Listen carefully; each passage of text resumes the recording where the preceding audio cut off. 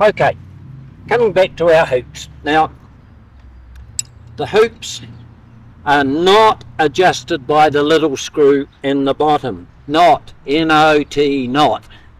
They are there just for production. These legs are stainless steel, and the carrots are machined out of solid steel. So two-thirds or thereabouts of it ends up in the rubbish bin, in the swarf bin. That's why this part isn't stainless steel, but the rest is. So the little set screw down there, nothing to do with adjustment.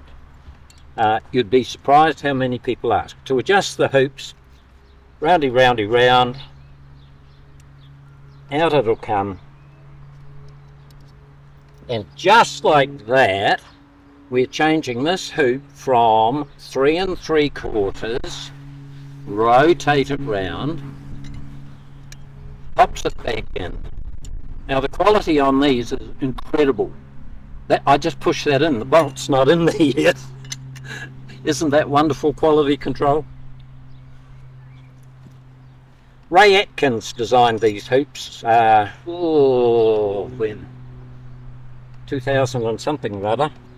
When I first clapped eyes on them, I thought this is the wonderful way to go, and as it turned out, with help from Chris Clark as a mentor,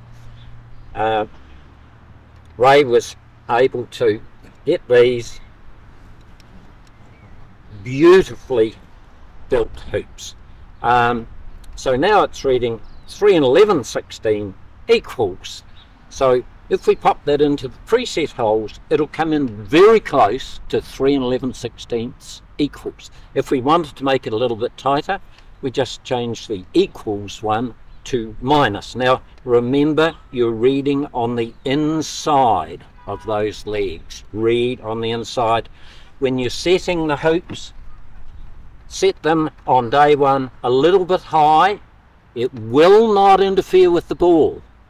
The ball is rounded and it's nowhere near the top of the crown, so don't worry about that.